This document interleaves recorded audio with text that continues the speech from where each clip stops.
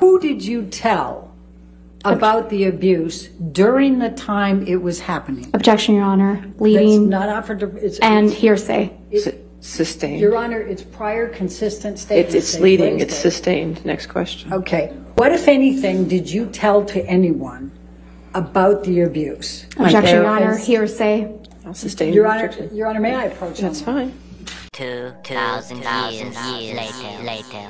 Ms. Heard, how many people have you shared the fact of abuse prior to 2015? Objection, Your Honor. Leading calls for hearsay. How many? Overruled that one.